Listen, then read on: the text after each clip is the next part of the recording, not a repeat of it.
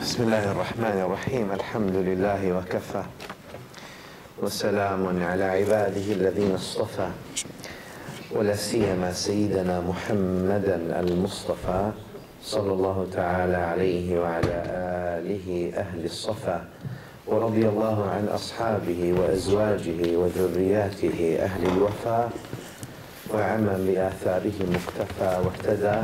أما بعد، فالسلام عليكم ورحمة الله تعالى وبركاته.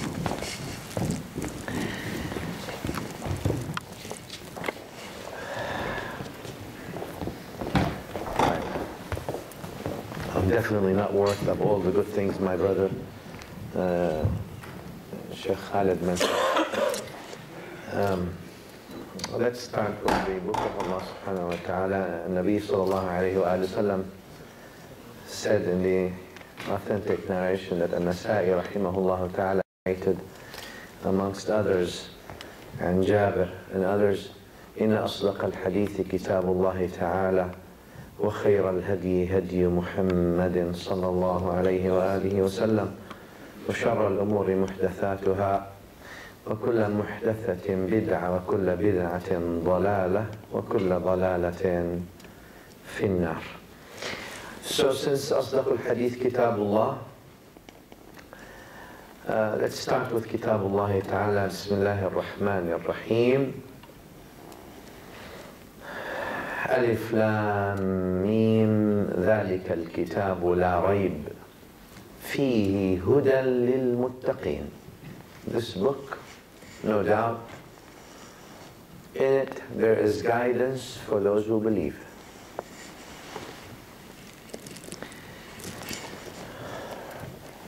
When you want to know people, usually you try to get close to them.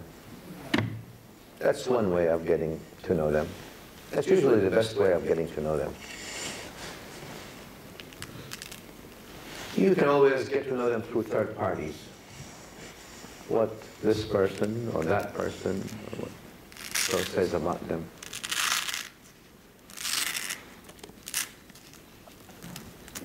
And eventually then you'll try to find out whether what you know, if you get to eventually know them, has any share of the truth to as when you know them. It seems like there is a portion of knowledge that you may get first, and then that portion of knowledge may check out with the reality and may not.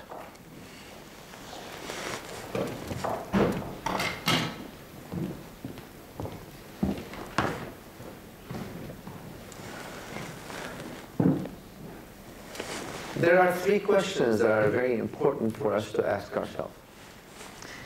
And I know that we can substantiate them from the texts. Like in general, if we look at them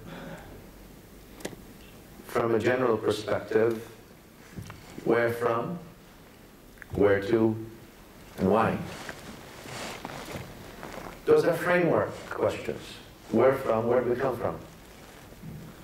Where to, where are we going? What is the end of all this? And then, why? The reason they're important is because that keeps you in check. Because oftentimes we lose focus. Where from, where to, and why?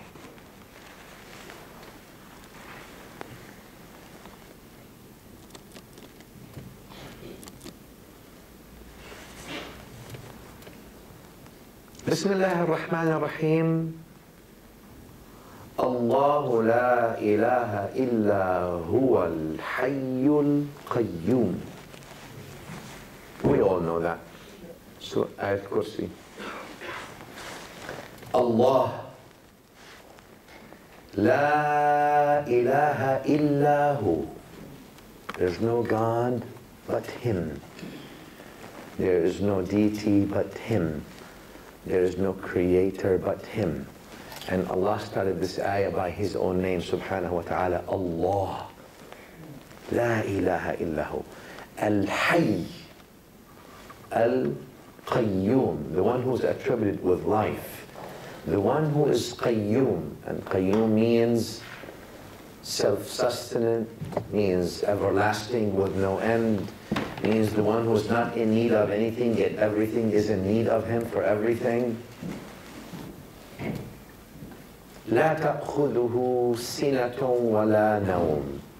He's not subject to sleep. He's not subject to imperfections. يعلم ما بين أيديهم ومن ذا الذي يشفع عنده إلا بإذنه. Who is that who's going to intercede with him except with his permission? من ذا الذي يشفع عنده إلا بإذنه. يعلم ما بين أيديهم وما خلفهم. He knows that is before them and that is behind them and that's coming after them. He knows the past, he knows the present, he knows the future. ولا يحيطون بشيء من علمه. And they cannot know what he knows or part of what he knows except إلا بما شاء, except if he tells them وسع كرسيه السماوات والأرض ولا يؤوده حفظهما وهو العلي العظيم. Allah seals the ayah by saying he is al-Ali, the superior, al-Azim, the glorified, subhanahu wa ta'ala.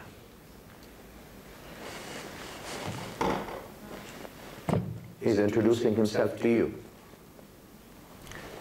So you don't go about, you can go and know about Allah from other things. I'm not saying necessarily bad sources, no, good sources. But in this ayah, Allah subhanahu wa ta'ala is introducing himself to you, him to you directly. Allahu la ilaha illa huwa al-hayyul qayyum.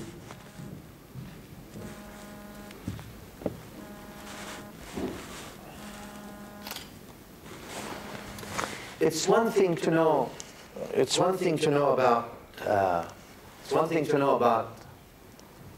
Allah subhanahu wa ta'ala through other things. And it's another when Allah subhanahu wa ta'ala introduces himself to you directly.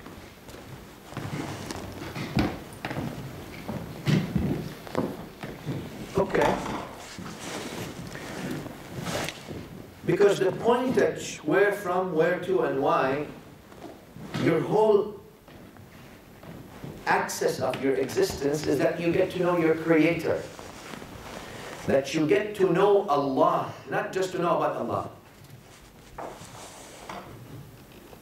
Not just to know Maulana. Amir. Not just to know about Allah, but to know Allah subhanahu wa ta'ala. There's one thing to know about Allah. He's al-Rahim, He's al-Kareem, He's al-Ghafoor. It's another to know Allah subhanahu wa ta'ala.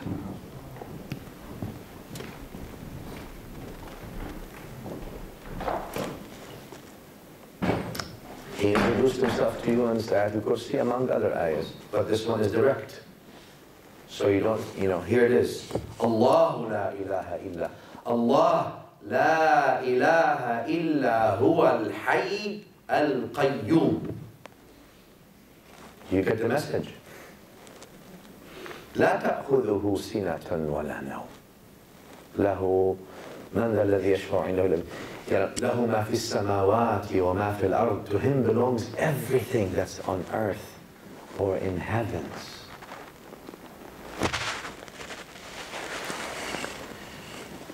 Knowing about him, knowing him. All right, so you know about him. Very good. But knowing him is not easy. Lots of people know about him. Very few people know him. Lots of people know about Rasulullah sallallahu alayhi wa sallam. Very few people know him sallallahu alayhi wa sallam. Lots of people talk about him sallallahu alayhi wa sallam. Few people know him sallallahu alayhi wa sallam. Similarly, and not comparing the creation to the creator. That when people talk about Allah subhanahu wa ta'ala, and very few people are conscientious, or they're actually knowers of Allah subhanahu wa ta'ala. And obviously in a way that suits the human being, because the human being cannot encompass Allah subhanahu wa ta'ala.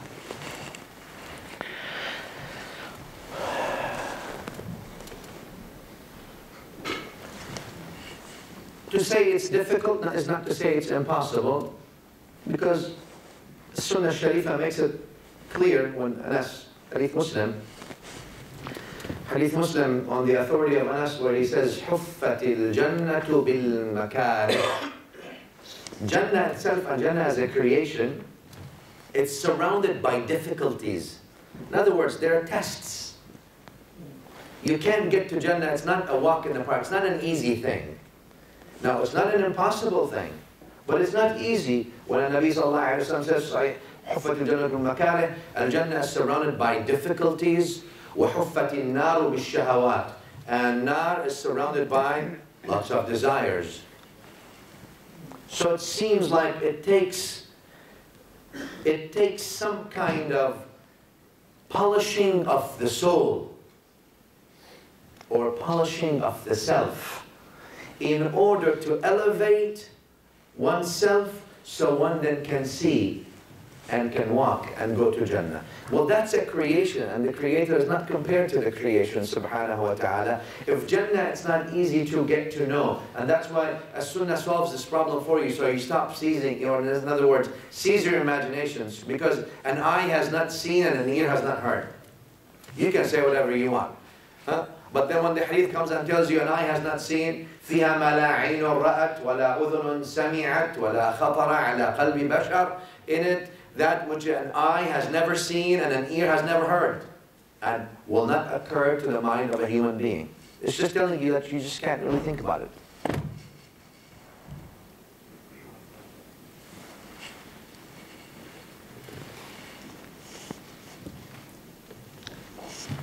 And that separates our deen and our journey in this life. And to ask yourself, Ya Habibi, where from, where to, and why? That journey of you where you are to the end of that journey, why? What are you doing this for? Do you know about him, or do you know him? Are you getting close to him, subhanahu wa ta'ala, or are you getting close to knowledge that has to do with him? Because in Islam, as you probably all know, ilm doesn't necessarily mean knowledge per se. Ilm doesn't necessarily mean knowledge. Because if knowledge means information, then ilm does not necessarily mean information. Everybody's got information. Google has more information than all of us combined here. But information is not realization, ma'rifah. Because information, again, is supposed to take you through transformation to realization. Information that actually is transformative to a state of a realization. But if that information doesn't transform you, it doesn't matter how much information you have, it makes absolutely no difference. Hadith al-Sahih, you all know, the first person that goes to Jahannam, wal'iyadhu billah, someone who ta'allam wa qara al-Qur'an. Hadith Sahih. Information by itself is not the point. It's the transformation that really matters. The transformation to what? To that realization that changes you. You become changed as a human being. You become Rabbani.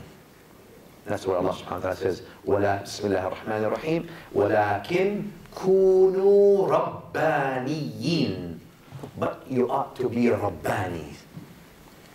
Now, is that process taking place, or you're still in the information? That's something that you have to judge. But in this journey of your life, where from, where to, in this journey from A to Z, let's say, you have to ask yourself that question: where am I going? What is it that I am looking for? What is it? Pleasing X, Y, Z? What is your benchmark? figure A, figure B, figure C? Or is it how close you are to Allah subhanahu wa ta'ala?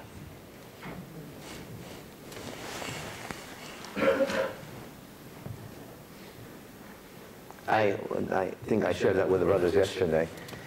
Al-Ghazali rahimahullah, yani Abu Hamid rahimahullah ta'ala, he shared something in one of his writings about some people who saw Imam al-Junayd al-Baghdadi rahimahullah.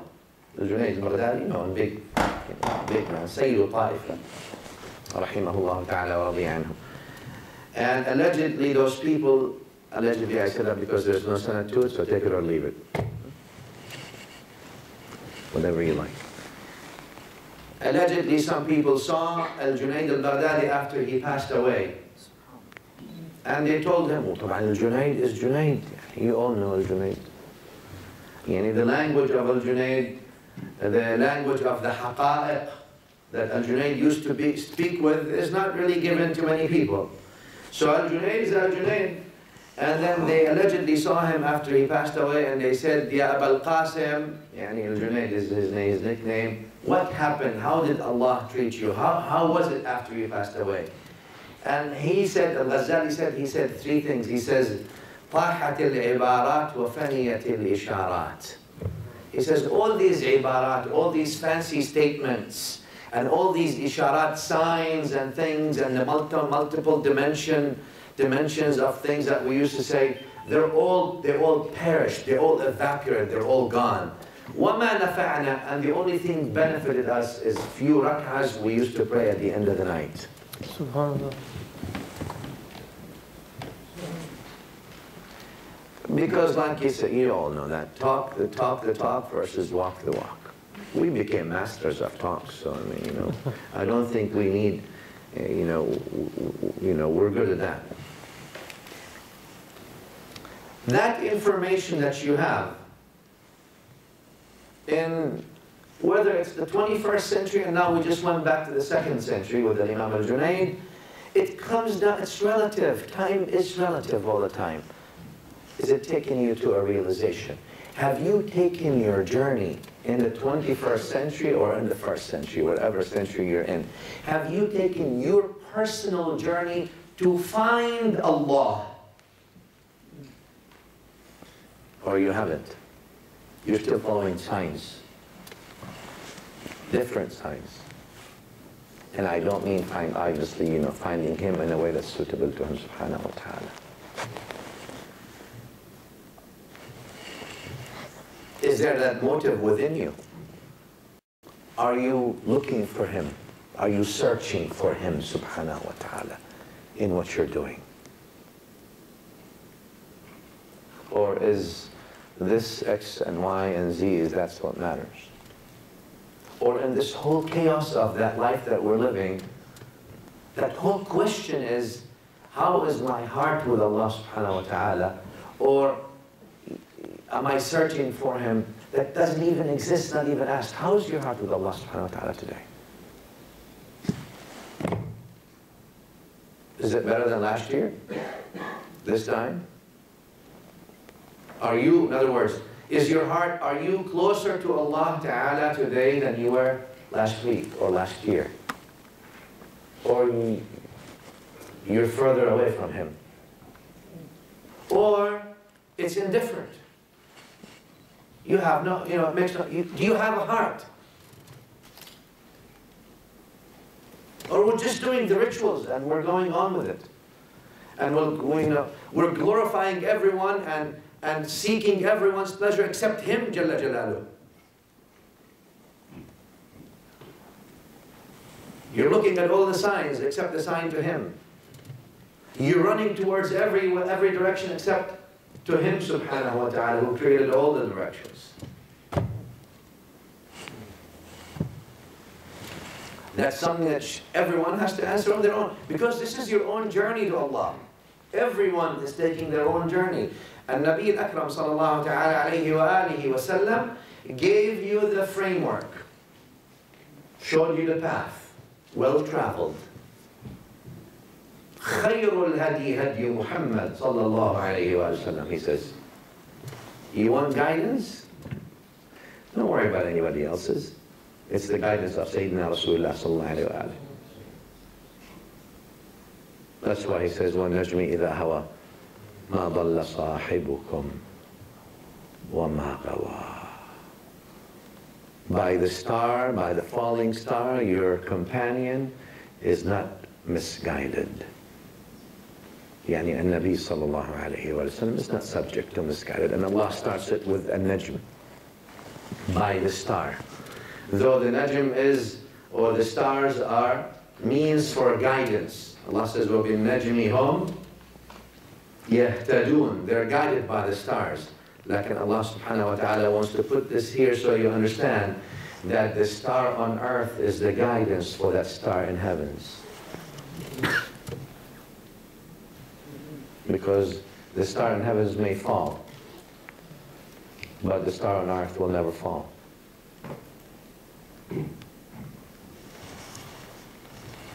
The journey that you have to take, because everyone will be asked on themselves account individually.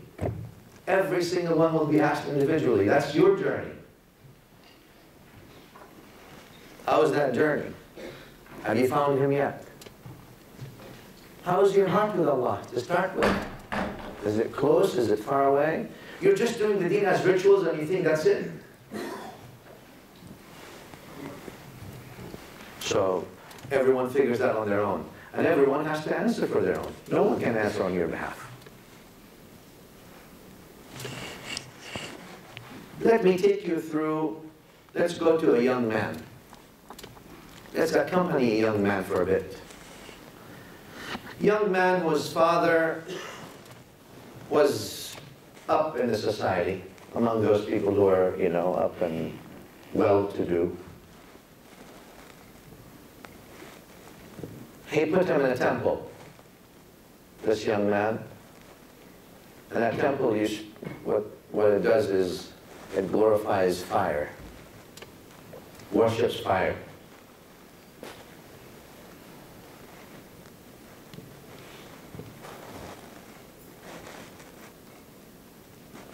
He stayed with that fire thing.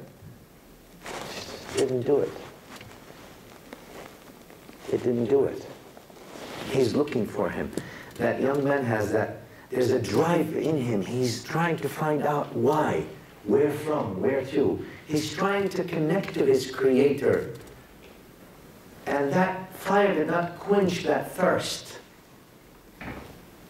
So he says one day, hadith sahih, hadith sahih. And I don't mean sahih Imam Muslim and al-Bukhari, لكن إسناده صحيح. رواه أحمد في المسند and others. ورجال رجال شيخين. عن ابن عباس الحديث. Anyway. This young man kept with the fire until he got promoted. He's now the guy that is in charge of keeping the fire lit, so other people can always come and worship it and glorify it. It just didn't do it for him.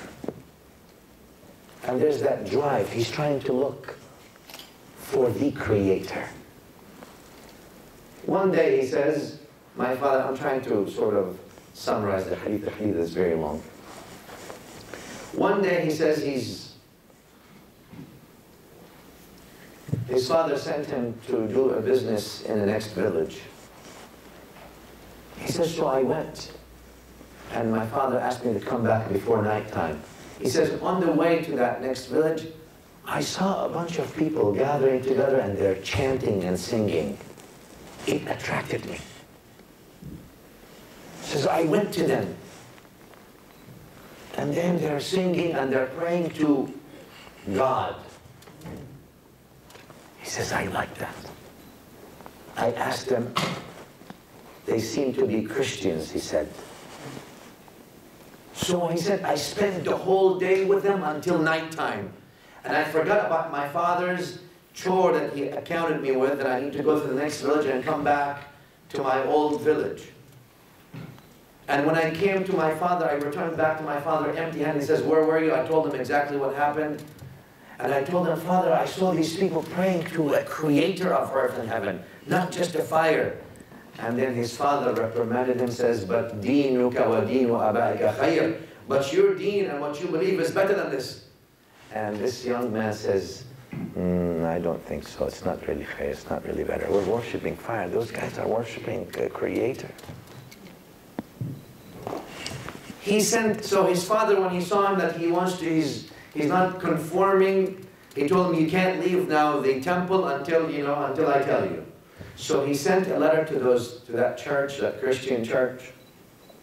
He's saying, where do you get your deen from? They told him from the land of the Levant, Sham, which is now, let's say, primarily Syria. May Allah subhanahu wa ta'ala elevate the difficulties and the hardship from the people of Syria and all people in the world.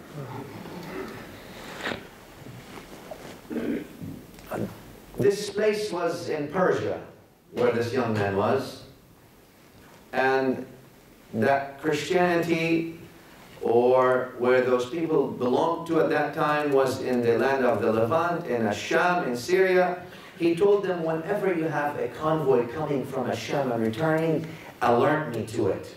I want to accompany them secretly and leave the lands of Persia, all the way traveling to the lands of the Levant. So I see where that deen is. He's searching. There's that motive.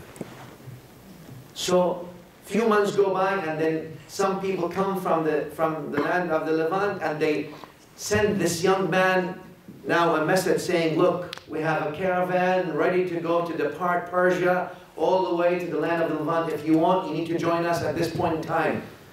He now sneaks out of the temple, gets his bag, and joins that caravan, the Christian caravan, until he gets to them, and then takes that long travel from Persia all the way to Asham.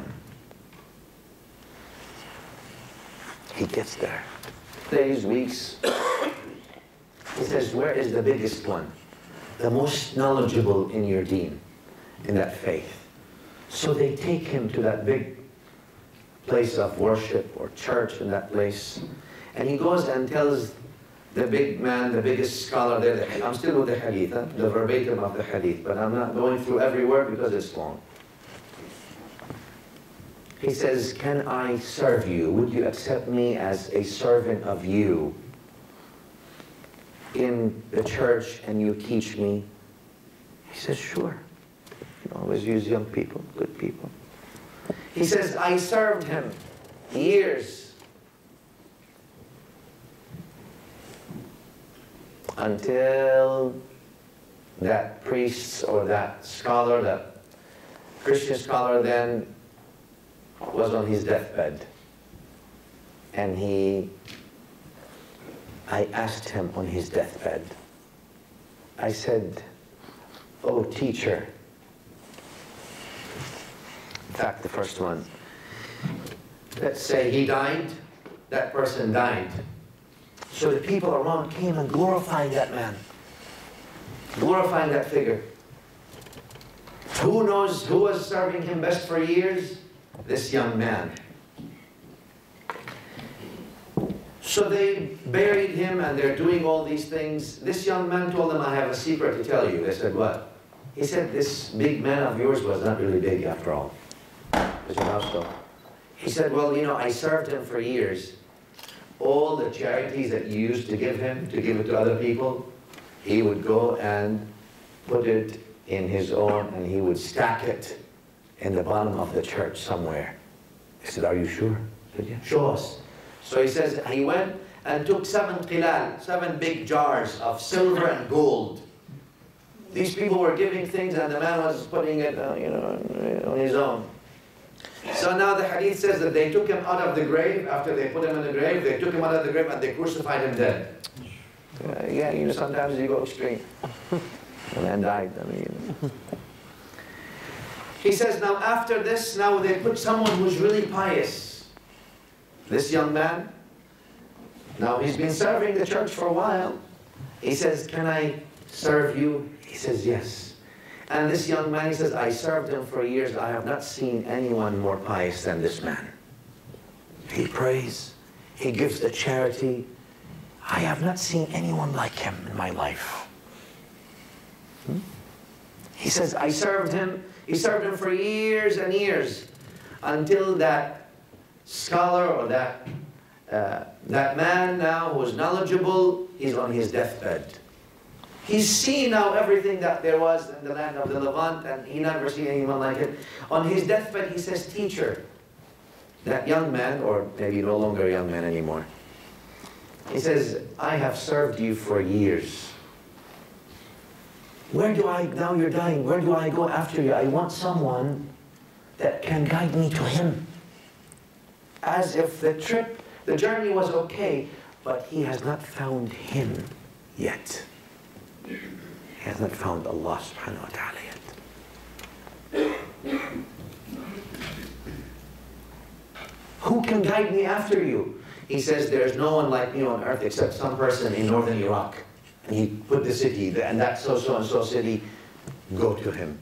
He says, then my teacher died, I buried him, and then I took my things and I traveled from the land of the Levant all the way to Iraq. I went to that man in that church of his. I said, so-and-so, your friend, sent me to you, and he said that there's no one like you on earth. Can I please serve you and learn from you? He says, yes. He says, I served that man, and he was just like my teacher. The most pious, the most knowledgeable, and the most gentle.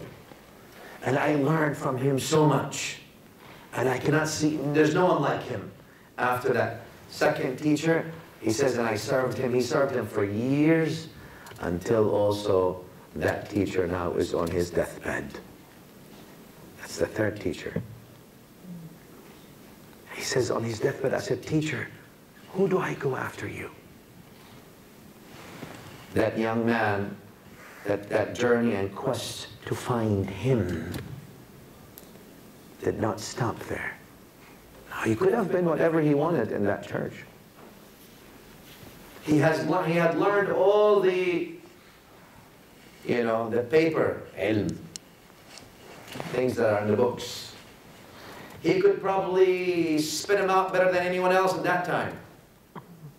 Regurgitate them backwards.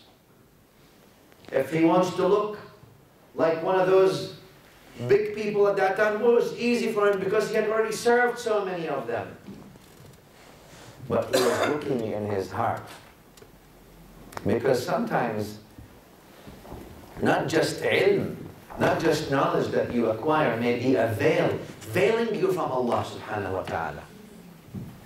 Not just the ego that you may have, may be the veil veiling you from being close to Him. Even the shari'i ilm, even the ilm that you acquire in the deen itself, that may even veil you from Him subhanahu wa ta'ala. Because your goal is the ilm about Him, not Him. You want to know about Him. Him is different than about Him. And about Him should lead to Him, but not all the time. This young man, or no longer young man if you want to say, he says, now you're dying, who do you leave me to? He says, I'm going to have you go to someone on the face of the earth, he told him. There's no one like me except one other person who's in so-and-so city. Travel to him. So he says, after my teacher died, I buried him, all these things. And then I left where I was, and I went now to the new teacher. So-and-so sent me to you, Master. Can you teach me? Can I serve you? Would you allow me to serve you? And then you can teach me? He says, yes. So he says, I now served him. He stayed with that fourth teacher, and he served him and learned from him. He said he was just as pious as the last two teachers. Pious, God-fearing. He's getting close to Allah. He's knowing more. He says he served him basically for years until that fourth teacher is also on his deathbed now. He's dying. He says, I asked him, who do you leave me to? Where do I go? Where do I go after you? Please point me somewhere I go. despite now this young man or this man acquiring so much knowledge, and the summary of the life of every single teacher, acquiring that summary and being elevated in that knowledge, that information may have led to transformation. It transformed him, but that realization was not where it needed to be. The ma'rifah, the maqam of ma'rifah was not where it needed to be. That young man's drive was still there. I need to find him, subhanahu wa ta'ala. I have acquired lots of knowledge and lots of status, if I want to hold on to, about him. You know how some people have the deen serving them rather than them serving the deen? In other words, the deen propels, they use the deen, they step on it so they can be where they need to be, where their aspiration or ambition. Islam doesn't want you not to be ambitious, obviously. Islam wants you to be ambitious. It wants you to have all the ambition you can.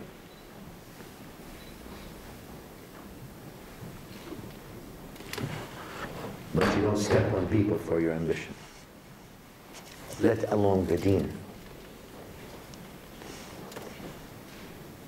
The deen yearns, Islam yearns for people who selflessly want to serve. The deen is the deen of Allah, you don't have to worry about it. Don't worry about what people say, Islam under attack. No, don't worry about that. Rest assured, sit and just calm down and, you know, let me just put it in layman language. Take a chill pill. It's the deen of Allah. You know, you think that Islam is dependent on me and you and all of us to protect and have? No, no, no, no. Allah, you are protected if you serve it, and by being attached to it, you're being blessed. It's the deen of Allah. You don't have to worry about that.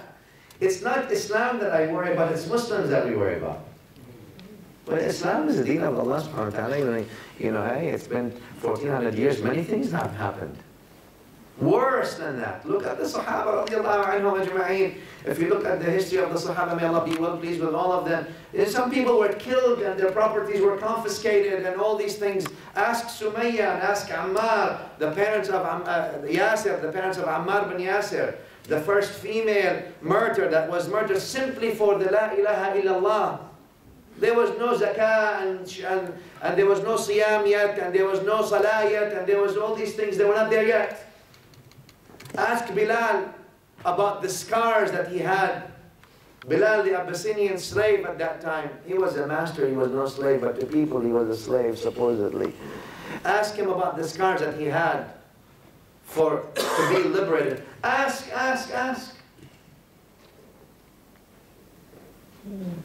No, I mean, Muslims are they have not, in the trials, that first generation, they held those trials on their shoulders. So we can have it now easily and nicely, and we can sit and, chit-chat about it in a very nice atmosphere. Anyway, he says, teacher, where do I go? Where do I go after you? He says, there's only one man in this world that's like me. Everyone tells him there's only one. What is this? There's only one man. Where is it? In the land of Rome, the Romans.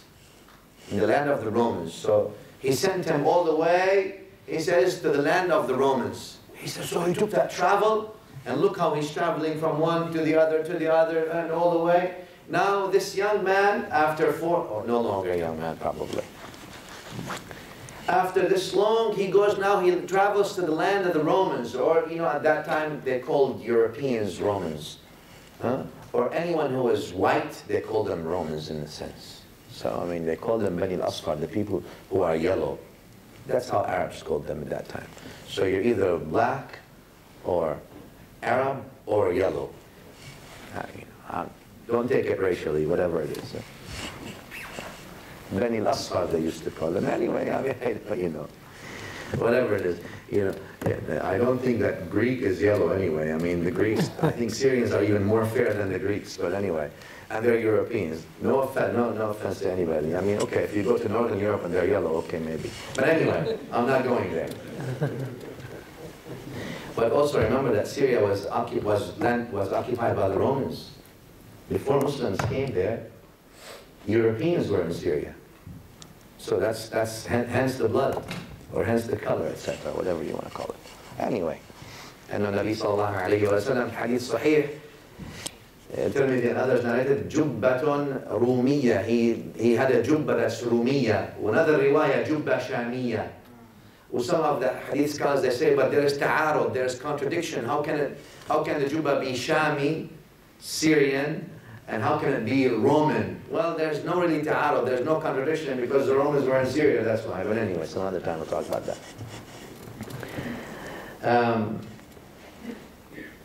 وروايتين صحيحتين. This man now, this young man goes all the way to the land of the Romans now, and he sees the teacher.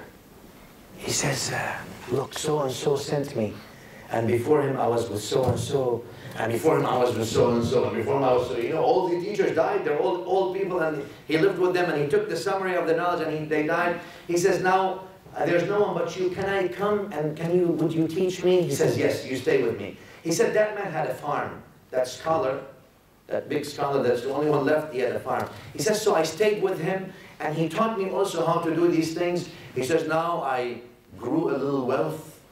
I had 3 cows and some sheep. Cows are expensive, even nowadays. He says, I stayed with him until, so he lived years with him until that teacher also is dying. So after all these years, that teacher is on his deathbed. This young man goes to him and tells him, but teacher, now where do I go? Where do I go? Please point me somewhere where I need to go. Notice the quench, that thirst has not been quenched yet. He's trying to find him.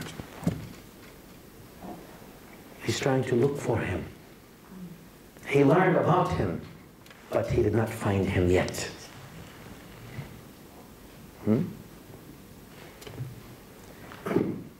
That scholar that this young man was with, he said, he looked at him and he says, son,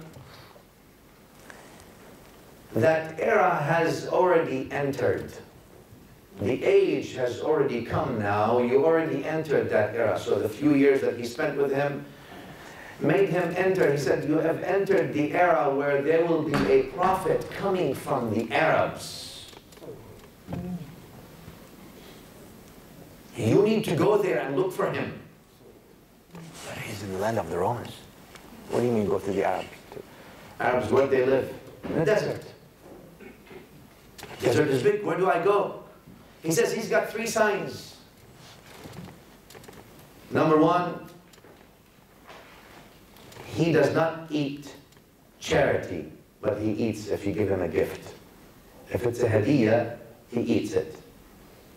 Charity, he doesn't eat it. And there's a sign, the seal of prophecy on him, sallallahu alayhi wa sallam.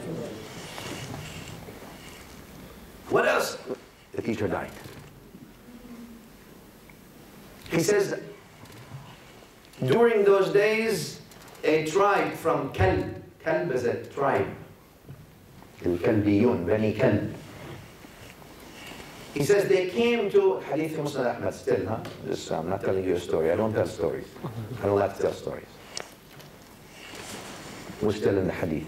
Sayyidina Ali used to, radiallahu anhu, used to kick the storytellers out of the masjid. But anyway, that's another story. Nowadays, Habibi, we're spending our time with Alice in Wonderland stories. I want to know the deen. Then we can talk about Alice. Yani the deen is the book and the authentic sunnah. That's what I mean by the deen. Then we talk about all these other ones. He says, I saw these tribes from Kalb. I said, are you going back to your homeland in the desert? I said, yes. He said, look, all I have all these cows and all these sheep. Can I give them to you as a fee for you taking me with you? He doesn't have to, he just can go with them. He doesn't have to give them anything. He says, I gave them everything I have, which was a wealth. In return that they what? they just take me to that teacher that my teacher told me about. Because oftentimes we think, and this is how the people who are detached, he's looking for him. And because he's looking for him, whatever he has is for the sake of him. You know why? Because if you find him, then you found everything. If you have everything and you haven't found him, then you did not find anything. If you don't have him and you have everything, you don't have anything.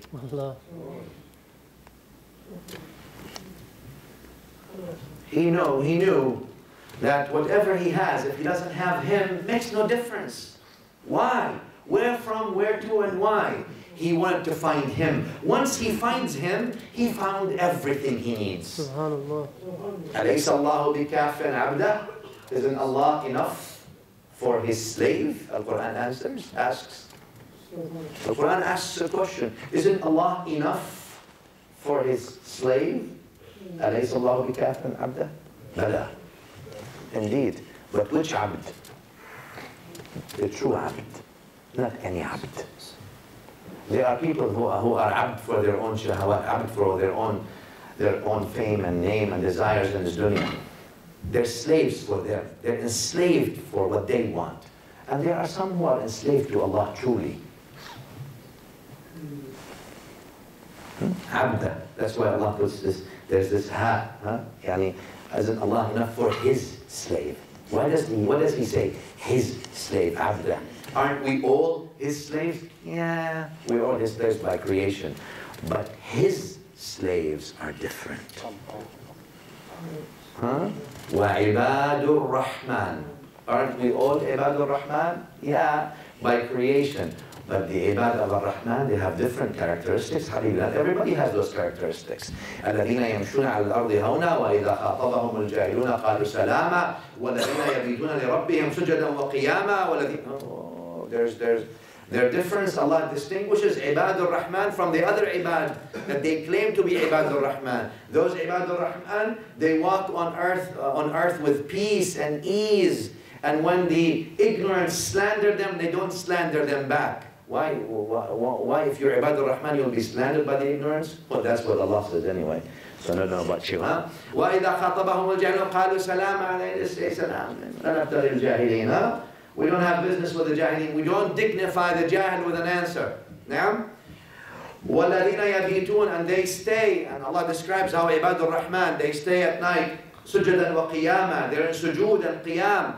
وَالَّذِينَ, after all this, what do they do? وَالَّذِينَ يَقُولُونَ رَبَّنَا اصْرِفْ عَنَّا عَذَابَ جَهَنَّمَ إِنَّ عَذَابَهَا كَانَ غَرَامًا. Oh Allah, take us away from that punishment. For that punishment's sake. Those are the ibad of ar-Rahman. Not everyone is like that. And that's why Allah says to Iblis, Inna ibadi, my slaves, laysa laka alayhim sultan. You have no way unto them, O Iblis. What do you mean? You mean sometimes, what do you mean Iblis has no way to some ibad of Allah? Yeah, not all the ibad. Sometimes, actually, Iblis is playing chess with everybody else. And in a sense, what I mean is, some people's actions put Iblis himself to shame. Metaphorically speaking, if there is such thing like that. Some people are more shayateen than shaitan himself. Human beings, huh? Al-Nas, Allah subhanahu wa ta'ala says, وَكَذَلِكَ جَعَلْنَا لِكُلِّ نَبِيٍّ عَدُوًا شَيَاطِينَ الْإِنسِ وَالْجِنِّ. He puts ins of shayateen before jinn. It seems like the shayateen of the ins are worse than the shayateen. It's a heavier level than the shayateen of jinn. But anyway. He tells them, this young man, can I give you all look, I don't want anything from this dunya. All I have is these cows and sheep. Just take me to where my teacher said, take me to the desert, I will look. They don't know what he's looking for, he will look. They said, yes, no problem. They took the sheep and the cows, and they took him with them in the caravan, and they drove, or they walked all the way from the land of Romans to the Arabian desert. As soon as they got to the Arabian desert, they bonded him up, sold him into slavery. Well, they're in the Arabian desert now, that's their own territory. They tied up the man, he's coming in. You know, now we brought you, we got the money, and let's see, you may be useful for something, let's just sell you into slavery. So they sold him into slavery to a Yahudi from the Arabian desert. This man, he comes from a royal family. He was in charge of the fire and the temple and all these things, and you know, he did, and he gave them what they want. Not only what they want, he gave them more than what they ever asked for. Why would you do this? Yeah. Welcome to human beings. Don't put your trust except in Allah. I'm not saying mistrust people, but trust Allah subhanahu wa ta'ala. Because Allah subhanahu wa ta'ala, if you trust Him, He will never let you down. People will. وَمَنْ يَتَوَكَّلْ عَلَى اللَّهِ فَهُوَ حَسْبُهُ. Allah tells us, which means whoever relies on Allah, Allah will suffice him. Where's your tawakkul? On money, on power, on your connections, on who you know? Where's your tawakkul? وَمَنْ يَتَوَكَّلْ عَلَى اللَّهِ فَهُوَ حَسْبُهُ. He or she who relies on Allah, truly, Allah will suffice them. All right, try it, try it. Don't just read it, try it. Okay. So now they sell this man into slavery. This Yahudi took him and he started working for him. He says, I served him also. He served him, it seems like, also for some time. He says, until he had visitors. Another Yahudi person came to him from Bani Qurayza. Remember Bani Qurayza? Where they used to live? In Yathrib at that time, or what eventually was called Medina. And there was some Yahud there from Bani Qurayza, and this man had relatives with this Yahudi in the middle of the Arabian desert, so he came to visit him. He says he saw me, and he saw me that I am a hard-working slave. So he asked my master, can I buy him off of you? I need him. He's good. With the trees and all these things, they see. He says, okay. He says, so my master sold me to another one of his relatives. Now he's been sold twice into slavery. He says, this master now, I went with him, this Yahudi master, I went with him to the tents of Bani Qurayza, which is outside of what is called Medina. At that time, it's Yathrib. We call it Medina. He says, I'm now helping him with the trees. This young man said, well, no longer a young man after all these years, is he? Oh, young is always a number, isn't that true? But no, but actually, no longer a young man, probably. He says, I'm on the tree, working on the tree, and I hear my master, my slave master, and one other relative of his talking at the bottom of the tree, talking about a man. Now, obviously, this man has been sold in slavery, but he came there for a goal. He says, I'm hearing them talking about some man who's coming to Medina now, or yesterday, and that he is claiming to be a prophet. He says, I almost fell off of the tree. This is what, years have passed by, but you see, he did not let it go. He did not let the dunya and everything that happened to him bad, and he started weeping, I'm a royal prince, how come they put me into slavery, all these things. Because his search for Allah has much higher priority. If I'm going to be sold into slavery, then eventually that will take me to a place to find him, then that's where I need to be. Whether I find him or not, that's not the point. I'm going to try. I either find him or I will die trying. He says, I almost fell off the tree. Because now, my teacher who told me, he said the truth. And, you know, you're holding on to a few words, that's all you have. You don't have anything else. He says, I came down quickly. I said, what, tell me about it. He says, my slave master took his hand and he slapped me so hard, I almost fell. He says, what is this business with you? Go and do your business, you know, go work. He says, I went back and worked at night when I was free. I had some food. I took it, and I went all the way to Quba, where they told me that that prophet that came from Mecca is. I walked until I went, I saw him with some of his companions. He said, I heard you're coming, you're a stranger, you're not from here. You're coming from somewhere else, from Mecca. Here is some food for you and your companions. You're a stranger, please eat. It's a charity food. He said he accepted it from me, and he told his companions, please eat. But I watched him, he didn't even touch it. Huh? His teacher already told him he won't eat charity. He said, I didn't say anything. I looked at him. He says, I went back. Next day, I worked the whole day. At night, I cooked some food, whatever I could. I took it again, and I came back to him. He says, I know you're still a stranger. Here's some food. This is a gift from me. I made it for you. It's not charity. He says he ate from it. He found the treasure. He's looking, he's getting close. Huh? Until obviously another event, let me cut the hadith short. The hadith is long, please go ahead and read it. It says, until I saw the seal and then these signs. When I saw the seal, he says one day, and then I walked behind him. I want to see that seal of prophecies. Once I saw that, I went down crying. I hugged him and I started crying. Obviously, we're talking about Salman, right?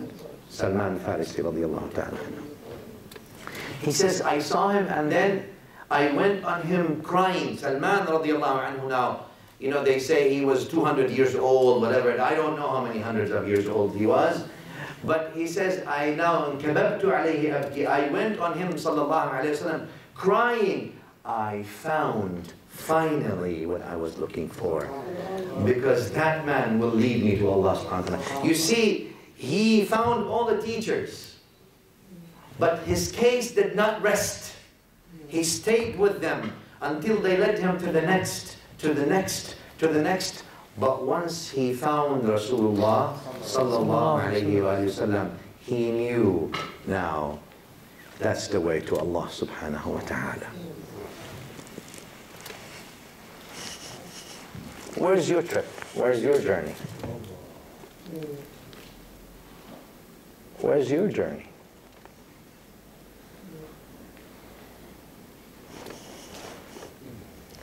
Did you find him yet? Or you're still, as Allah told us in the Qur'an, نَسُوا اللَّهَ فَأَنْسَاهُمْ أَنفُسَهُمْ. They forgot about Allah, and Allah made them forget themselves. How do people forget themselves?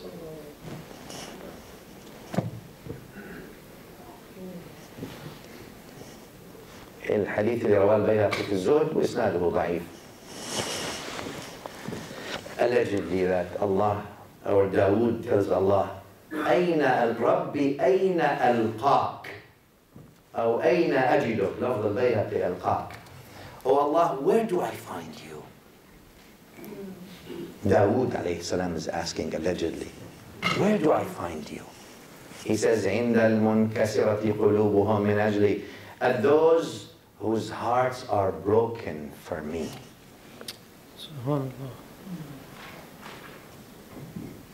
When do people rush towards Allah subhanahu wa ta'ala usually? When they're deep trouble. When they try everyone they know and rely on everything that they have, whether it's money, wealth, health, connection, power, everything, and everything fails them. One after the other. Boom, boom, boom. You know, you try all the doors that you thought you got it. And all the doors closed, shut right in your face, and everyone that you thought will fail you. What do you do then? You go to the sujood, Ya Allah, Ya Allah. I have no one but you. Where do I find you, O Allah? At those whose hearts are broken for me. That's when you run to Him. That's when you try to find Him. Because now you realize that you're weak and you're broken. No one can mend your heart but Him. Though after He mends your heart, you run away from Him again. He grants you what you want. Many times you've asked Him, all of us, Ya Allah, if you just give me this, I promise. He gives you. He gives you not only what you asked, even more, so that you forget that He gave you what you asked in the first place. Because He covers you so much with His ni'mas that you even forget what you asked, and you forget what you asked in the first place. He gives you even bigger and better. Only that you forget Him more and more. But He is so kareem and so kind, latifun bi-ibadih, that He keeps giving you. You declare disobedience against Him every day, publicly, and every day, He renews His endowments upon you. Completely and even more. How does that happen? We don't know, because we only know Allah latifun bi-ibadih. Allah is latif. Maybe then you can find Him. Maybe you can find Him through that lutf that He's showing you. Because no one would show that lutf, no one would show that kindness unto you ever. Not your father, not your mother, not your family, no one, not your children, no one will show that. And Nabi Akram sallallahu alayhi wa sallam, hadith sahih, he says Allah is more kind, which means Allah is more kind unto you than the breastfeeding mother to her baby. Where do you find that? You can. But He gives you more so that you may find Him through His kindness. Sometimes we only learn through hardships. But He's still kind. Even through hardships, He's still kind. He tries, astaghfirullah, I didn't mean to say try, but He takes you through it, navigates you through it in a good way that's suitable to His generosity and majesty, subhanahu wa ta'ala. That's why, and you say this hadith is da'if, Shaykh, why are you bringing this hadith? I'll give you the hadith is da'if, which is a shahid for this, to say the least. Hadith Abu Hurairah radiallahu anhu, and you all know the hadith. And I want you to pay attention to the verbatim of the hadith. Abu Hurairah radiallahu anhu says that the Nabi sallallahu alayhi wa sallam said that hadith Qudsi hadith. So Allah is telling us, and Nabi sallallahu alayhi wa sallam is informing us. He says, Abdi maridtu falam tazurni. Literally it would mean, and that's not the understanding of the hadith. I'm going to say it literally, and that's not what it is, because it's inapplicable to the Creator subhanahu wa ta'ala. عبدي مرضت يعني تاء الفاعل متحركة تقديرها أنا مرضت. It would mean I have fallen sick. Oh my slave, I have fallen sick. لأنه عليها الضمة المتحرك، الضمة الظاهرة على آخرها مرضت. Okay. It would mean that, oh my slave, I have fallen sick. You have not visited me. And the slave says, but Ya Allah, how can I visit you? وَأَنْتَ رَبُّ الْعَالَمِينَ. And you are the Lord of the universe, of the worlds. And Allah tells us then in this authentic hadith, and pay attention to the wording. He says, أَمَا عَلِمْتَ أَنَّ عَبْدِي فُلَانٍ. Don't you know that my slave so-and-so has fallen sick? أَمَا عَلِمْتَ أَنَّكَ لَوْ عُدْتَهُ. Don't you know, had you visited that sick slave of mine, لَوَجَدْتَنِي عِنْدَهُ. You would have found me there. You would have found me. You see, the hadith continues to say, اسْتَطْعَمْتُكَ فَلَمْ تُطْعِمْنِي. I asked you for food, you haven't given me food. The slave says, how can I give you food? وَأَنْتَ رَبُّ الْعَالَمِينَ. And then he tells you, so and so of my slaves was hungry. Don't you know, had you fed him, you would have found the reward of that with me. لَوَجَدْتَ ثَوَابَهُ عِنْدِي. You would have found the reward of that with me. And the first one he said, you would have found me there. I would found you with the people who are sick. When people are sick and they know no one can help them, who do they go to? Allah. Allah. When you know no one can help you, no one can be there for you, no one can do anything, Go Allah. So those people who are sick, then they find themselves there with Allah. And that's why the hadith is directing you. If you had visited them, you would have found me there. Because I am close to those who are close to me. Didn't he tell us that? Didn't he tell us that? That I am close to those who are close to me? Yeah. Those who are close to him, he's close to them. Then if you're sincerely close to him, he is close to you. And if you want to find him, you would have found me there. SubhanAllah. Where is your journey? Where is your journey? Well, you see the surah في إنما بسم الله الرحمن الرحيم ويطعمون الطعام على حبه. Ya salam. They feed, they give the food. يطعمون الطعام. They give the food. Why do they give the food? They have no food. But they give the food anyway. على حبه. Because out of their love. Love to whom? To Allah. Miskinan wa yatiman wa asira. They give it to a miskin, a poor, yatim, an orphan, and a prisoner as well. You know the events for the ayah, very simple. Let me just go through them real quick. I don't want to take too much of your time today or tonight. The Mufassirin bring this narration anyway. It's known that the household of the Prophet ﷺ, yani Sayyidina Ali, Sayyida Fatima radiallahu ta'ala anhuma, and the Hassan al-Hussein, there's no food in the house. Sayyidina Ali goes, works the whole day, brings some dough for enough to make some bread. Sayyida Fatima makes that bread before Maghrib, because they're fasting. You have nothing to, you have no food, so might as well fast. Right before Maghrib comes, somebody knocks the door. Ya ala bayt al-nubuwah. O household of the Prophet. What is it? Says there's Miskeen. Miskeen is knocking your door. Do you have any food to give me?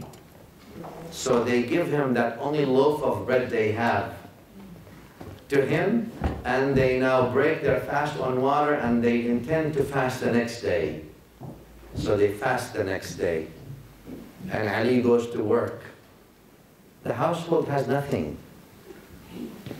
Ali goes to work. At the end of the day, he brings some dough in order for Sayyidah Fatima radiallahu anha wa ardaha to make as bread. Right before Maghrib time, somebody knocks the door. Yes. Says, it's an orphan. I'm a yatim. I'm an orphan. Do you have anything to spare to give me so I can eat? So they give him that bread that they have, the only thing they have. They break their fast on water and intend to fast the next day. And the next day, the same thing, and someone knocks. He says, I'm a prisoner. Can you please give me something to eat? They give him. And Allah subhanahu wa ta'ala reveals, يُطْعِمُونَ الطَّعَامَ عَلَى حُبِّهِ. They give the food for the love of Allah. See, he didn't say, عَلَى سَبِيلِهِ, for his sake. You could do something for the sake of Allah subhanahu wa ta'ala, and you could say, do something for the love of Allah ta'ala.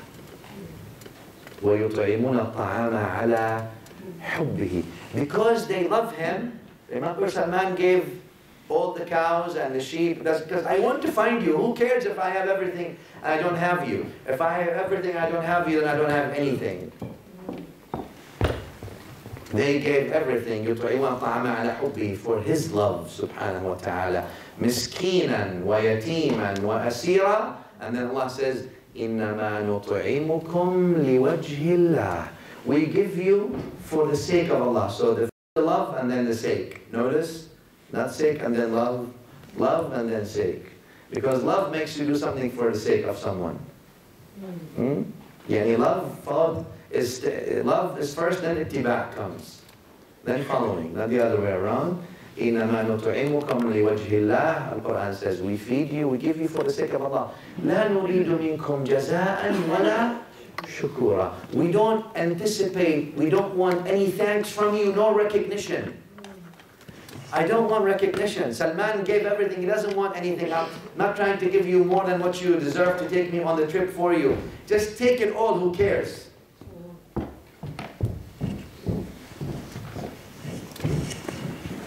In Let me finish with a couple of things. There's a lot of examples that, Ibrahim ibn Adham, for example, he went for 20 years, they say, or more, looking for Allah subhanahu wa ta'ala. He left everything he had. He was sultan. He left everything he had, and he went roaming the deserts to look for him. To look for him. What do you mean, look for him? He's afraid. So they say the one man saw him one time at the Kaaba, and he's looking at one young man and crying. He says, Ya Aba Ishaq, why are you crying? Who's this young man you're looking at? He says, this is my son. I haven't seen him since I left looking for Allah, searching for Allah. So he says he went and he hugged him. He says, when I went and saw him, I want to be back with my family. But then I remembered I left them so I can search for him. I haven't found him yet. And then he said this famous line of poetry attributed to him. Again, attribution, take it or leave it, whatever you want. He says, تَرَكْتُ الْخَلْقَ طُرًّا فِي هَوَاكَ وَأَيْتَمْتُ الْعِيَالِ لِكَيْ أَرَاكَ. I left all the khalq, Ya Allah. Ibrahim Adam saying, I left all the khalq, even my family, the most people I love, I left them. تَرَكْتُ الْخَلْقَ طُرًّا فِي هَوَاكَ, out of your love, because I want your love. وَأَيْتَمْتُ الْعِيَالَ لِكَيْ أَرَاكَ. And I made my children orphans, practically, so I can see you. As long as I was seeing them, I wasn't able to see you and see them. So I had to leave so I can see you. وَلَوْ قُطِّعْتُ بِالْحُبِّ إِرْبًا أَوْ وَلَوْ قَطَّعْتَنِي بِالْحُبِّ إِرْبًا. And if I am cut to pieces in my attempt to search for you, لَمَا حَنَّ الْفُؤَادُ إِلَى سِوَاكَ. My heart would not want anything but you. Even in my pieces, it would be yearning for you, Allah. And these are some of the things that some of the people did. I'm not saying you have to go to this extreme. What I'm saying is, where is your journey today? The deen today oftentimes is turned into ritual rather than spiritual. The list of do's and list of don'ts. This is what the deen is. The deen is unfortunately subject to barrage from every kind, all kinds of challenges. Challenges within, challenges without, or from out. Challenges within the cult system that people want to make the deen into. A cult mentality, and a cult system where the benchmark becomes a figure other than Rasulullah sallallahu alaihi wasallam, other than the Qur'an and the Sunnah. And there is no such thing. There's no such thing. The deen can never be dwarfed in one personality after the Mustafa sallallahu alaihi wasallam and anyone. The deen is Rasulullah sallallahu alaihi wasallam. Everyone else has to follow the deen. Everyone else is obligated to follow the book and the Sunnah.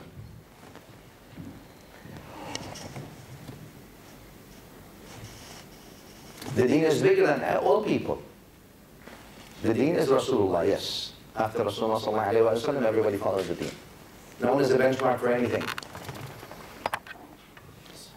Imam Malik rahimahullah known his words. كُلٌّ مِنَّا يُؤْخَذُ مِنْهُ وَيُرَدُّ عَلَيْهِ إِلَّا صَاحِبْ, to me, except the Prophet sallallahu alaihi wasallam. Everyone you can take and give back, except the Prophet sallallahu alaihi wasallam. Because the deen is big. It's not a club. It's not a cult. It's not one versus the other. It's what Allah subhanahu wa ta'ala says, and it's the Prophet sallallahu alaihi wasallam. You see, you know why? Because you see, the Qur'an is from Allah, and Allah is ar-Rahim, the most compassionate. And the Sunnah is from Rasulullah sallallahu alaihi wasallam. Wa Nabi sallallahu alaihi wasallam is Ra'ufun Rahim. He's also Rahim. As far as the creation, he's the most compassionate. And no one in the banner of love, when we erect walls of exclusion under the banner of compassion and mercy of Islam, that's a cult system approach. That's not a deen. There are challenges, sure. This is the tongue is the one that takes you down. So that's why I have a pebble on it. I don't talk the whole day. I'm good. Try to do the fast of Maryam. What do you think of when I talk to you about the fasting of Maryam? إِنِّي نَذَرْتُ لِلرَّحْمَنِ صَوْمًا. Habibi, sometimes it's okay to do some fasting from talk.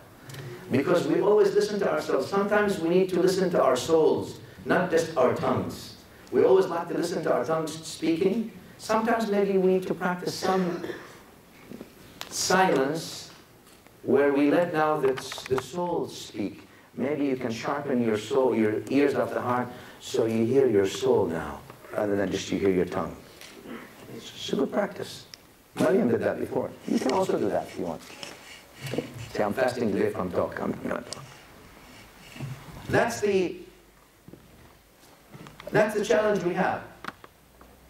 Again, something I always say, the beloved, subhanahu wa ta'ala, sent the beloved out of love to teach love with love for the sake of love.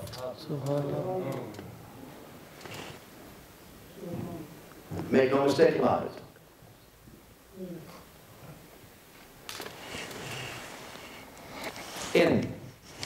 Let me move out, challenges out in the 21st century.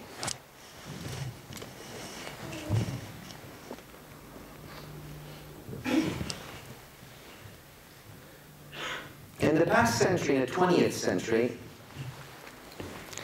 look, I know you're all educated people, you're scholars in your field, and I respect that, and Allah bless you all. So I'm not here to teach you. I'm here just to sort of remind myself and you.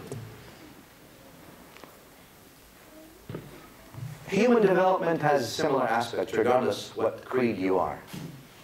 Okay? I mean, religion is religion. But humanity moves in similar patterns, more or less. The human develops lots of similar ways. You all know what happened with the Christian community, especially here in Europe, that you are European.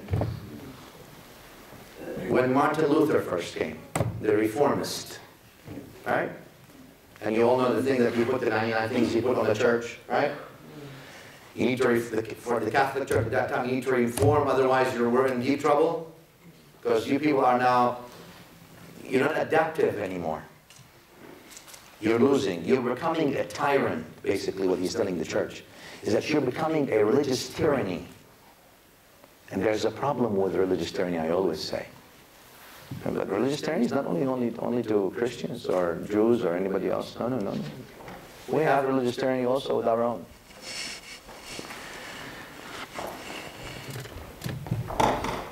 They didn't listen. So then you had John Calvin, if you remember the Calvinist movement. Similarly.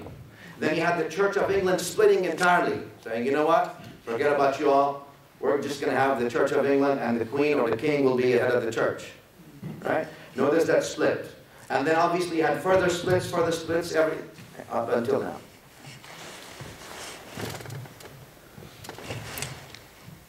In the past century or before, after all these splits, obviously those splits did not just happen from nothing.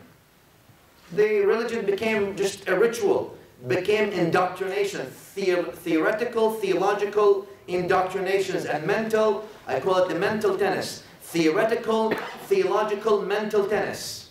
Who attains salvation is based on what idea do you have in your mind. We almost stripped it from positive contribution to self and society and everything else around us. You know, hey, you believe in this idea, and we make up ideas as we go along sometimes. So that theoretical, theological, mental tennis has sort of led to all this fragmentation that happened.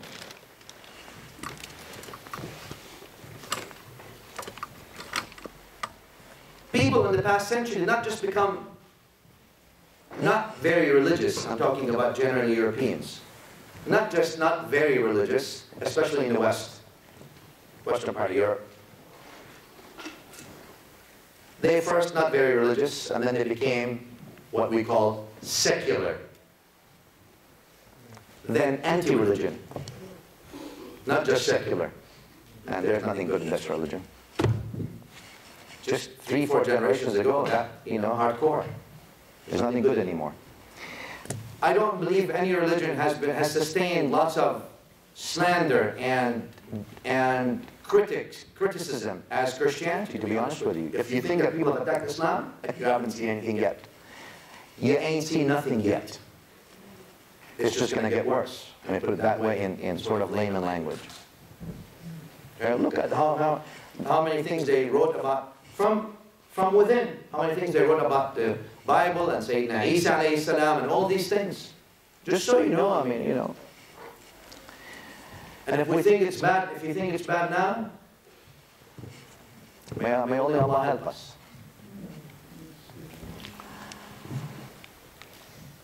It's not no more secular, it's now anti-religion. The concept of God. Make your own God.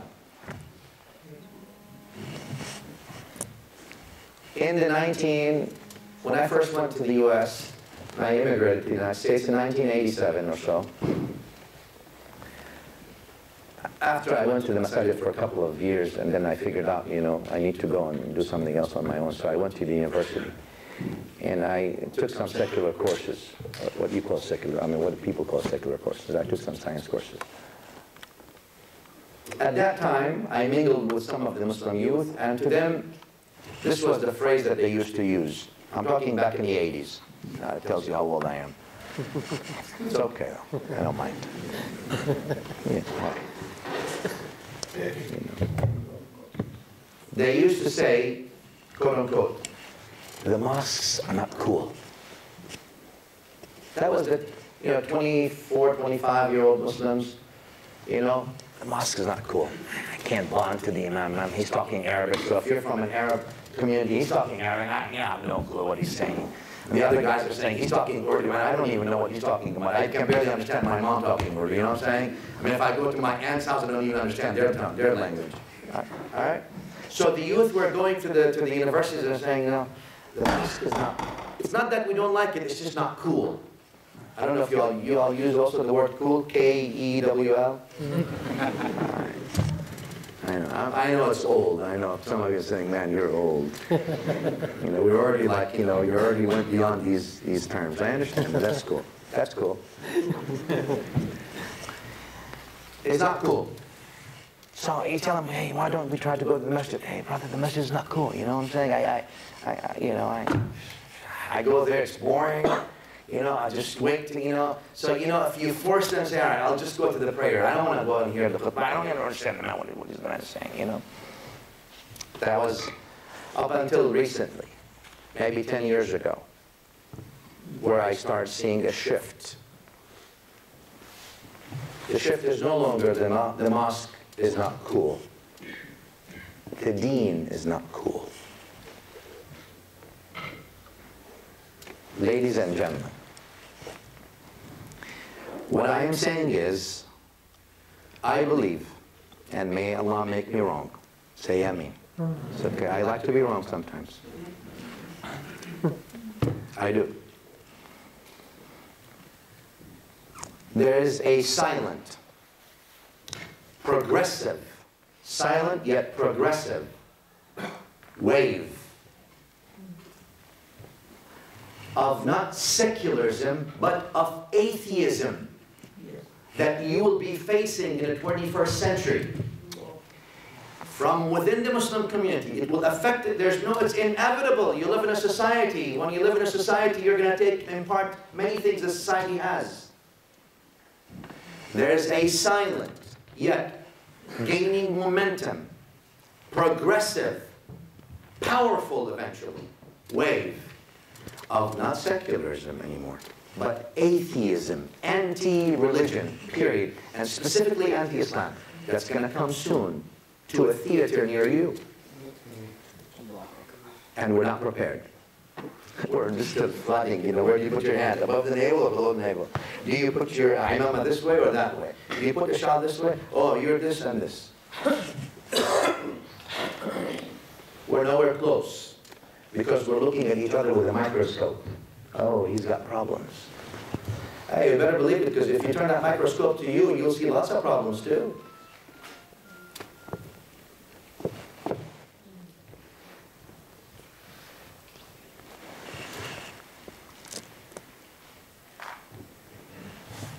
That's a challenge. And that's why among the things that we need to be able to respond, number one, you as youth need to equip yourself with a couple of things that are very important for this. It's the realization of the authentic hadith where Nabi sallallahu alayhi wa sallam tells us there will be times when people in the morning are mu'mins, they have belief, and at night they become beliefless, faithless. It's because we rendered the deen, we dwarfed the deen into rituals, do's and don'ts. You teach them how to talk about Allah and how subhanahu wa ta'ala and how to talk about Rasulullah sallallahu alayhi wa sallam, but they don't have any feeling. It's all from the tongue and the mind. The heart is totally detached. We're opening madaris and madrasas and schools to teach people to memorize the Qur'an. They're coming out beautiful. They memorize the whole book from A till the end, from the beginning till the end. They will recite it to you in the best melody out of their tongues, but their heart is singing a different melody.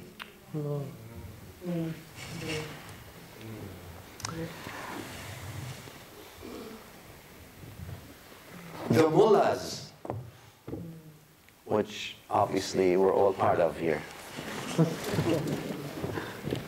in my view also bear half of the responsibility for driving people out of Islam and away from Islam because of religious tyranny. Religious tyranny. Pharaohs.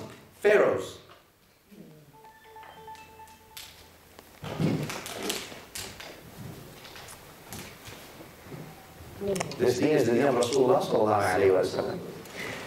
You all, including all of us, we have to shape up to face a challenge that's coming to you and to all of us. You need to know who is Allah subhanahu wa ta'ala first of all. Why is He worthy of worship? Why nothing else is worthy of worship but Him? We gotta go back to the basics now. To the very basics, to the big basics. To the very important basics, to what makes you, why are you Muslim? Who is Allah that you're worshipping? Do you know about Him, and then do you know Him? We need to go now to the spiritual aspect of Islam. To infuse that spirituality, you need to spend some time trying to know your Lord subhanahu wa ta'ala, ya akhi. You need to spend some time at night and pray, even if it's 5 minutes, try to get to know your Lord subhanahu wa ta'ala. You need to spend that time. You need to go and visit someone who's sick so you can find Allah subhanahu wa ta'ala, as the hadith tells you. Those are actual sunnahs that we're leaving behind. And then we're wondering, why is our iman in trouble? Why don't we have that iman? Where is that halawa? Where is that taste, sweetness of iman that Mustafa sallallahu alaihi wasallam promises us in the authentic narration? Where is that sweetness of iman? Where is that we find iman? Where is it? How come we're not finding it?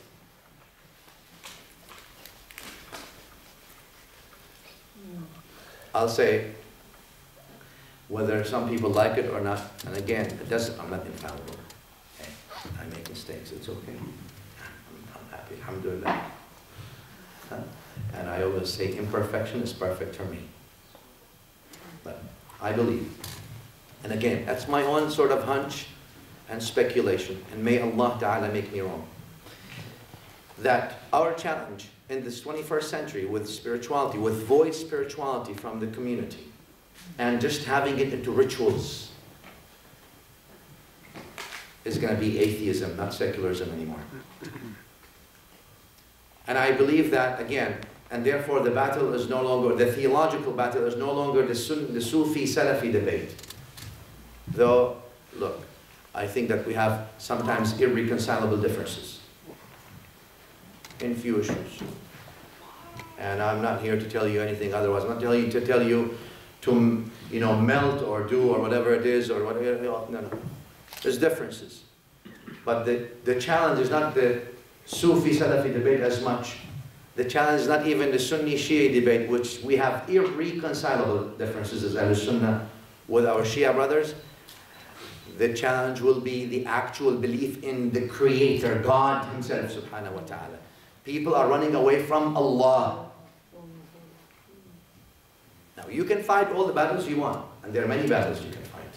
And I'm not saying one should leave that issues or the issues of differences we have. No, don't. But prioritize. Prioritize. Prioritize.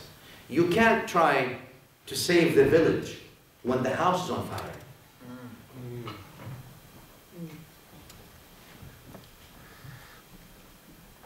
Besides, that wave that will affect everyone, that wave of atheism that will affect people. You know, your people around you, your neighbors. You live in Britain. All of you, I assume, are English or British, let me say, sorry. Does that make a difference? Yes. Okay, so you're British. Right. I know, because there's Scottish then and there's Northern. I know, and I get in trouble. All right, so you're British. Right? Well, don't you think your British non-Muslim neighbor has rights upon you? Don't you think they have rights upon you? Don't you think you really need to offer them something? Because your deen, your Islam gives people, offer all people hope, growth, and opportunity. I'm not talking about indoctrination all the time. Become like this. 1, 2, 3. Don't you believe that they deserve you making dua for them? That, oh Allah, guide them like the Prophet ﷺ, when they told him, Ya Rasulullah, make dua against the mushrikeen, he made dua for them. At least.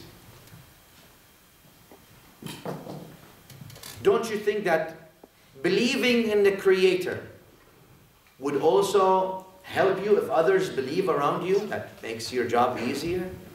Don't you think that we need to also positively contribute to everything around us, those neighbors that we have? Yeah. Yes. If you're good to those who are good to you, then what good are you? Those people around you, you need to be good to them. And not in a dogmatic, theoretical way necessarily, but in a genuine well-being, the genuine care about their well-being, genuine care about their well-being and the well-being of their children and the well-being of the country that you're a part of. You got to be careful of terrorism. I'm not saying that for any reason, don't worry. Nobody's paying me to say that. I don't mean actual terrorism, I mean verbal terrorism first. What do you mean verbal terrorism? When people terrorize each other within Muslims, verbally. You got a word, those are flags, those are red signs. Because usually violence comes after that stuff. There's verbal violence before actual violence.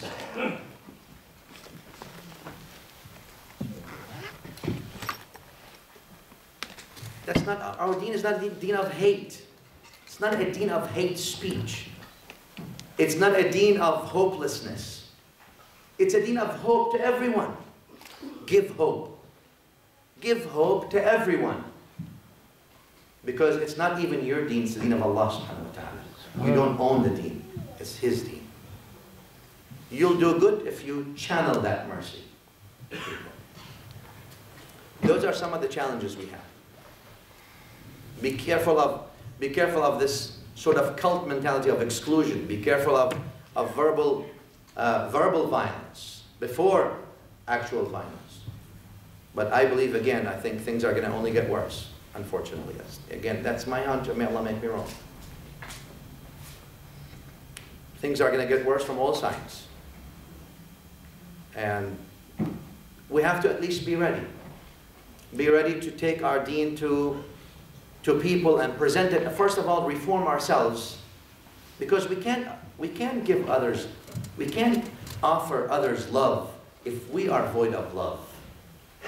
We can't offer others hope if we ourselves abuse each other. We can't offer others opportunity if we ourselves try to deprive each other from opportunity. I say, and I will say that again, unity does not mean conformity. It's okay. If we learn anything from the Sahaba, is we learn that it is okay to look at the same thing and see it in two different ways.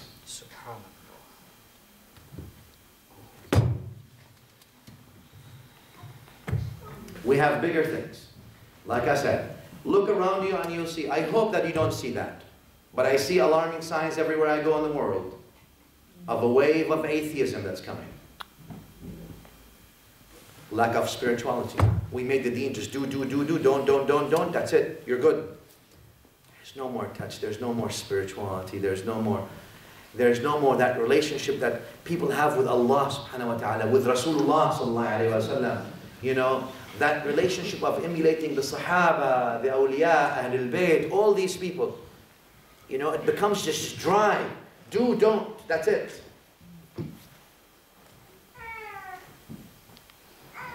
It's ilm, no more adab. Learn a couple of words, you become the man of the time. You know. Ilm becomes information, not realization. What are you talking about realization? Forget realization. It's information. Information that has absolutely no transformation or little transformation. So therefore you could pray million years Taraweeh, 20 rak'ah every day. Doesn't change you a bit. No habits are changed. No bad habits are changed. Nothing is changed. No transformation whatsoever. Year after year after year, nothing. We have a crisis. It's a spiritual crisis in my view. Spiritual crisis. We either pay attention to it, or we'll all be responsible anyway. I mean, we're all going to be responsible regardless before Allah subhanahu wa ta'ala. كُلُّكُمْ مَسْئُولًا Nabi. And Nabi sallallahu alayhi wa sallam says, كُلُّكُمْ رَاعٍ. All of you are responsible. Hadith al-Sahih. We're all responsible. We're responsible for our own well-being and the well-being of everyone around us, whether they're Muslims or not Muslims, whether they're humans or not humans. So, that starts with, first of all, reforming our own relationship with Allah subhanahu wa ta'ala. Signing a peace accord with Allah subhanahu wa ta'ala in a sense, in a metaphorical sense. Saying, Ya Allah, I want to know you. I want to be close to you. I don't just want to know about you, I want to know you. I want to spend some time at night in tahajjud, even if it's 5 minutes. Just me and you. No one else. Cry. Talk to him. Cry to him. Speak to him. Tell him what you want. Tell him what you feel. Talk to him. Don't just talk about him. Spend time talking to Allah at night. Ya akhi, is what I'm trying to tell you. Please. Please. Don't just talk to people. Talk to him. The creator of people. He listens to you. He knows what you want, but he wants you to talk to him. He wants you to pray to him. He wants you to make dua. Why do you think Nabi sallallahu alayhi wa sallam in the authentic hadith, he tells us, الدعاء هو العبادة. والحديث حسن where he says, الدعاء مخ العبادة. الدعاء is ibadah. Why do you think he says that dua is the core of ibadah? Why? Why do you think he says that? Because of this. Because Allah wants you to talk to him. And make dua, Ya Allah, Ya Allah. Complain, whatever you want. First, until you learn the adab. But learn and talk. Take that tasbih, or if you don't want, if you think tasbih is bid'ah, though there is two authentic hadith almost, but anyway. If you think, use your hands, use your fingers. And make salat and salam on Rasulullah sallallahu alayhi wa sallam. It's okay. Just send your love. Don't send your words. Nobody wants your words. People want your love. Send your love, ya akhi. Bond. Alright? There's no other way. And then reform others. I leave you with these thoughts. Jazakumullahu khairan. Sallallahu ala Muhammad wa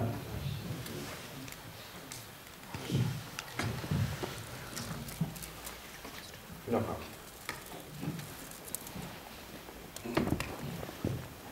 MashaAllah, Jazakumullahu khairan. To Sayyidina al-Shaykh for giving us these vital and very important words. I sincerely hope and pray that Allah subhanahu wa ta'ala enables me and you to implement in our lives the advice that the Shaykh has given. And Allah Azza wa Jal make me and you closer to Him by proximity and truly find peace and tranquility in our lives. And we receive salvation in the hereafter through the instruction of the Shaykh. Before we leave, inshallah, we're going to have a few moments of question and answers. Please keep the questions relevant to the topic, inshallah. Practical advice needs to be sought. Apart from our daily worship, what else can we do to get closer to Allah subhanahu wa ta'ala? I'm sure many of our questions have already been answered in what the Shaykh has said. But if anyone has a question, please feel free to raise your hand.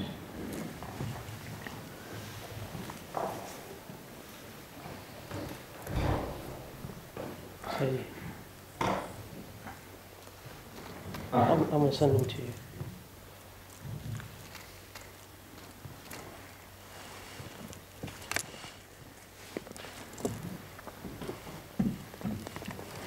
Ravid has a thing about modern technology, mashallah.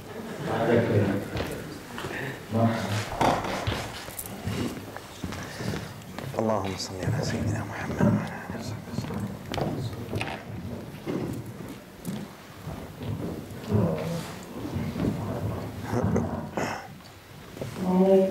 Thank you for your inspirational talk tonight. I mean, 6 years and my life was awful, so I was in hell, and my last day here. Alhamdulillah. And I loved Allah, the main in His world, and I was very, very high to Him spiritually. I was like stupid for 18 months, and I got so high. I just love Him with all my heart, but I can feel I'm losing it now, and that's what's really hurting me. I used to feel all the warmth from Him and like coon around Him, and now I can't feel it. Well, I know why, because I'm slipping in my face. So it's like really difficult for me to get back there. But He's my life, and I thank Him so much. And I cry because I just respect Him. Really, what He's given me. Alhamdulillah. Just don't know what to do more.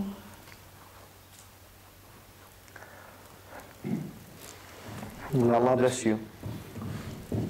I always say, having a feeling is a great sign. And because the worst of signs is when you don't have a feeling. So,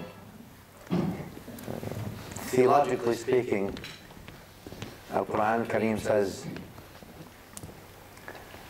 وَإِذَا قِيلَ لَهُمْ لَا تُفْسِدُوا فِي الْأَرْضِ قَالُوا إِنَّمَا نَحْنُ مُصْلِحُونَ.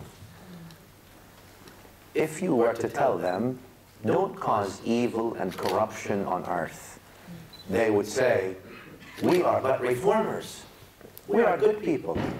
Then Allah says, أَلَا إِنَّهُمْ هُمُ الْمُفْسِدُونَ. Indeed, they are the corruptors that are causing corruption. Then Allah puts the reason why. وَلَكِنْ لَا يَشْعُرُونَ. But they lost their feeling to see whether they're doing good or bad. And that's a bad stage. So, look, it fluctuates. And one thing about getting close to Allah subhanahu wa ta'ala, it fluctuates. It fluctuates based on, you're not supposed to be in the same station all your life.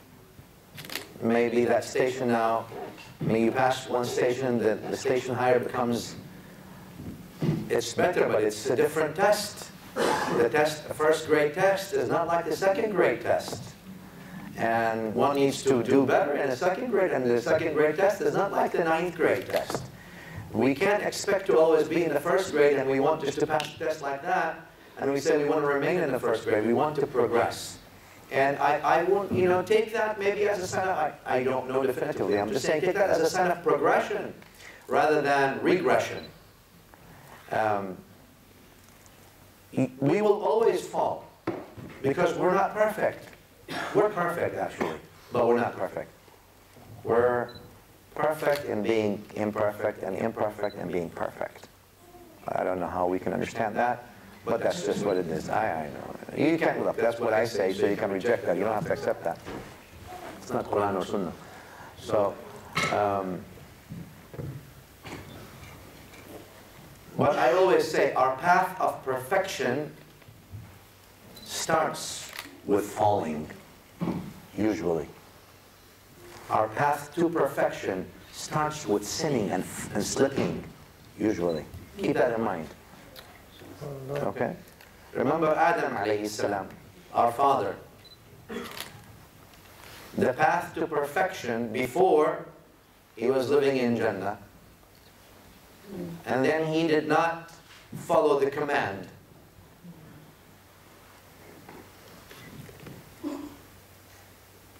After that, so you want to whatever consider that to be. After that, I don't want to go into the theological Kalami arguments now. After that, that detour, if you were to say, perfected him. ثُمَّ اجْتَبَاهُ رَبُّهُ. Allah Qur'an says, Allah subhanahu wa ta'ala made him even closer to him and made the malaika who were infallible, who do not do any sins. And yet Adam alayhi salam did not follow the command. Allah made the malaika, the infallible ones, make sujood, prostrate to Adam. The path of perfection sometimes may not look the way we probably draw it in our minds. So keep that in mind. May Allah strengthen us all. But again, you know, we need to spend time, we need to spend quality time with Allah, is what I'm saying. Take that in a metaphorical way. In the sense that, spend quality time. Go home, put 5 minutes. I'm not asking you to put half an hour. Spend quality time. Many people, they spend time reading the Qur'an, but they're not with Allah. Many people spend time acquiring ilm and reading and memorizing, but they're not with Allah. Spend time with Allah, even if you don't say a word and you don't make any dhikr. Just contemplation. Contemplation itself is ibadah, is an act of worship. Just contemplate. If you don't want to say anything, don't say anything. Just spend time with Him. What does that mean? Observing that you are observed. Observing His closeness to you. That's all. Now. Shaykh, a few questions have arisen, but I feel that a lot of them are very similar. So please don't feel as if your question is not being addressed if the wording specifically is not mentioned. My blue light on the phone has been going a bit crazy. So there's a lot of questions that have come about. So I'm looking at the questions and I'm going to ask the questions which sort of tie in 3 or 4 different questions. Different wordings, but they sort of all have the same direction.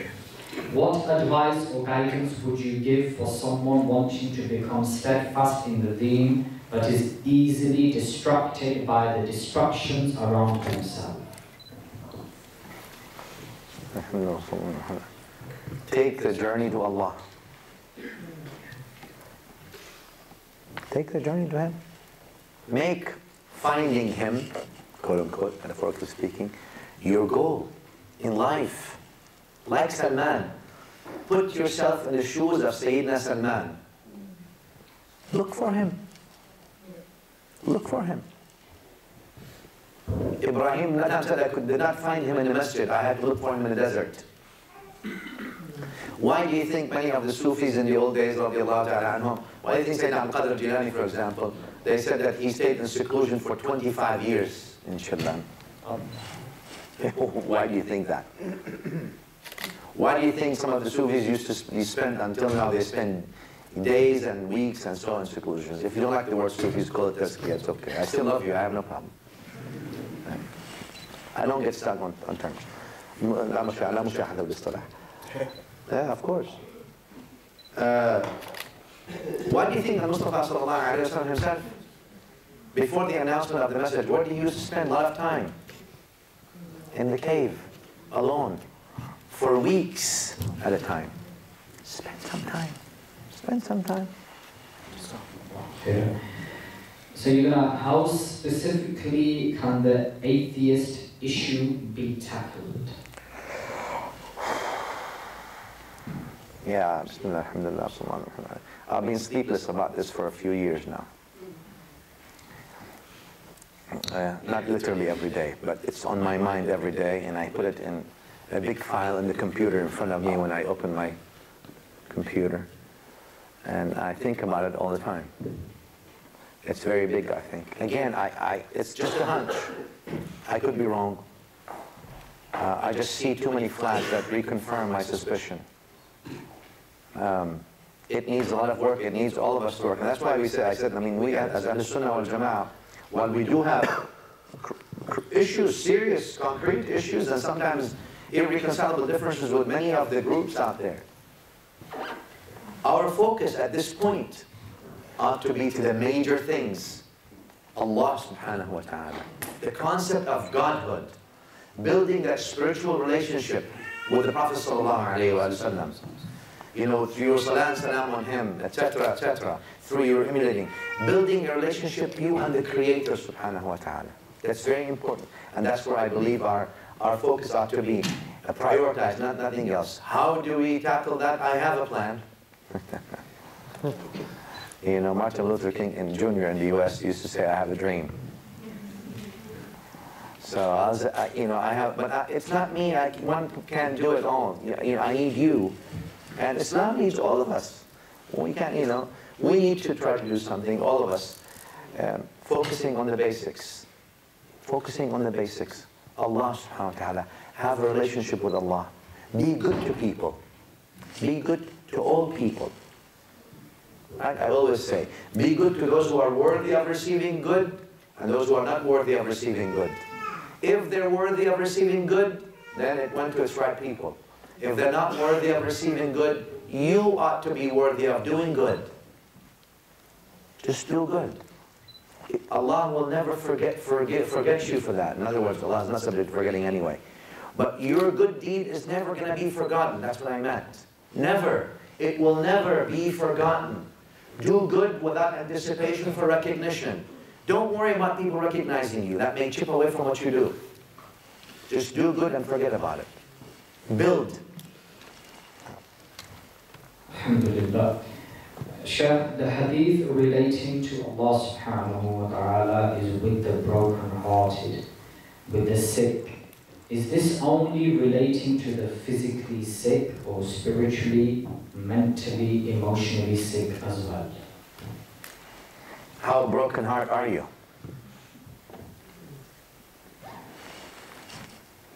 Some people could be physically sick, but their heart is not broken. You see? And that's why the hadith, despite its weakness, it says, those whose hearts are broken. You know when you're broken, when is your heart broken? Right? So, you know this from a human perspective now.